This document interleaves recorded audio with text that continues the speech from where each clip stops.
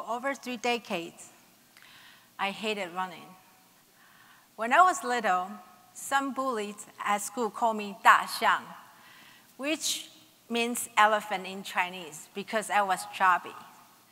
As a little kid, I didn't know what to do besides feeling sad and powerless. In my 20s, I had an eating disorder. I never pictured myself as a runner. I hated running.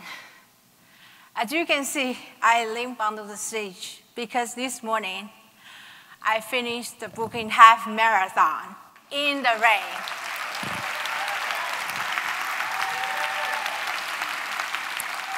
Let me tell you about how I started running and didn't stop. On the morning of November 6, 2011, the day of New York City Marathon, it was windy and cold. I wanted to sleep through the day, but my friend dragged me to cheer for the runners. Getting out of my bed was torture. As we walked towards the route, I could hear loud cheering, and then I saw runners, thousands of runners. Everything was new to me. I noticed this one runner. He was limping, and then he stopped to stretch, and then he started running again. He had such an expression of determination. I was fascinated that something seemed so painful could satisfy him so much.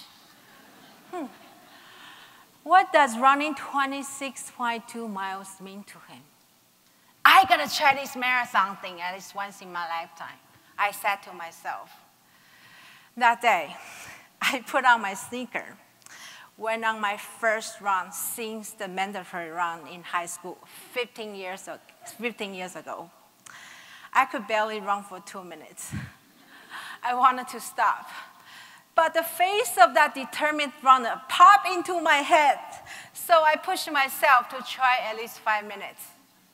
The next day, I committed to running 10 minutes, double the progress.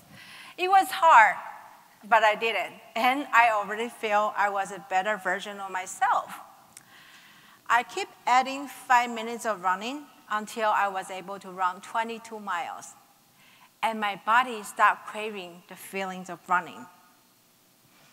I was set to run my first marathon on November 4th, 2012. I was so excited and so ready to show the world what an awesome and cool person I had become. 2 days before the big day, the mayor canceled the marathon. I was devastated. The next year, I did run my first marathon in New York City, only 2 years after I began running. I did it. And the same friend who dragged me to see that first marathon was in the crowd, cheering me across the finish line. And you know what? I did not finish last. I finished average. This elephant has grown up and learned to run. Now, my goal was to qualify for the Boston Marathon. For a marathon runner, qualifying for Boston is like an athlete trying to qualify for the Olympic trials. They only accept time qualifications. Average wasn't going to do it. I need to run much faster. Now, before I tell you about what happened with Boston, I want to tell you about the worst marathon I have ever run. 2 years ago, I ran my 7th marathon, still had not qualified for Boston. The night before number 7, I had barbecue for dinner instead of my usual pasta. And my noisy hotel neighbor meant I only got 3 hours of sleep. Mile 13 was when I began to lose it. My energy drained. I lost control over my legs. My body was begging for some sleep. Willpower was the only thing that kept me going. Then, at mile 14, my stomach was angry at me. I should not have had the barbecue last night. I had no choice but stop to use the bathroom. That was variable running time. And then I heard voices like, hey, fake an injury, then you can stop. Just write a good story on Facebook, you'll be fine. No, don't stop. You can quit. You have trained the entire summer for this. Stay with me, 1 mile at a time. Don't stop. These two voices constantly battle in my head after mile 14. I did grind through the entire 26.2 miles. Well, this picture was right before I crossed the finish line of my number 7th marathon. Even though a part of me told me to stop, but the truth is, that was my best performance ever. The fear of failure and my self-doubt crafted different stories in my head. If you have a goal, you have to keep going, no matter how much doubt enters in your mind. You may not be a runner, but to truly accomplish anything in life, you need to complete your personal marathon. So, where am I now? Well, I did finally qualify for the Boston Marathon last December.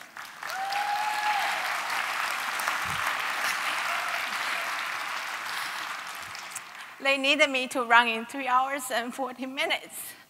I ran it in 3 hours and 30 minutes, 6 years after I laced up those shoes for my first 5 minutes run.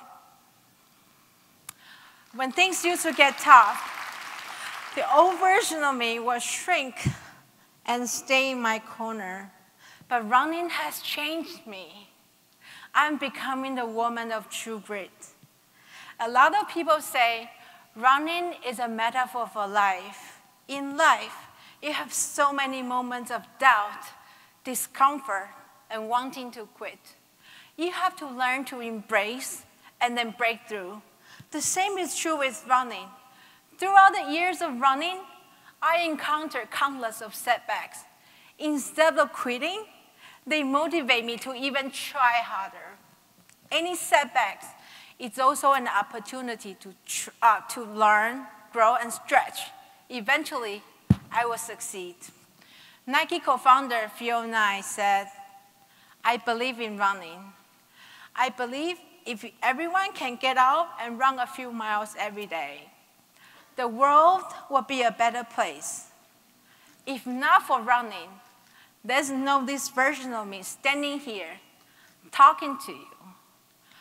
I encourage you to start with 5 minutes and don't stop. Start and don't stop. You will see the benefits everywhere in your life. I will see you on the road. Thank you.